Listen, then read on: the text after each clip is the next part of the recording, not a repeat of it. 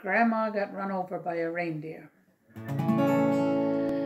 Grandma got run over by a reindeer, walking home from our house Christmas Eve. You can say there's no such thing as Santa, but as for me and Grandpa, we believe. She'd been drinking too much eggnog, and we begged her not to go, but she forgot her medication, so she stumbled out the door into the snow. When they found her Christmas morning at the scene of the attack, there were hoof prints on her forehead and incriminating claws marks on her back.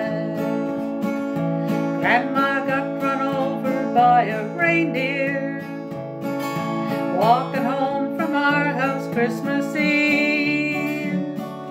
You can say there's no such thing as Santa, but as for me and Grandpa, we believe. Now we're all so proud of Grandpa, he's been taking this so well. See him in there watching football, drinking beer and playing cards with Cousin Belle.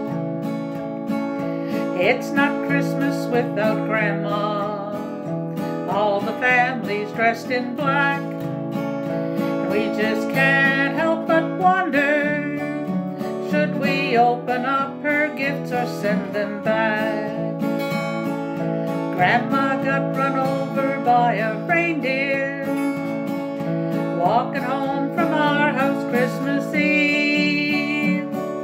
You can say there's no such thing as Santa, but as for me and Grandpa, we believe. Now the goose is on the table, and the pudding made of fig, and the blue and silver candle that just would match the hair in Grandma's wig. I've warned all my friends and neighbors, better watch out for yourselves. They should never give a license to a man who drives a sleigh and plays with elves. Grandma got run over by a reindeer, walking home from our house Christmas Eve. You can say there's no such thing as Santa, but as for me and Grandpa, we believe.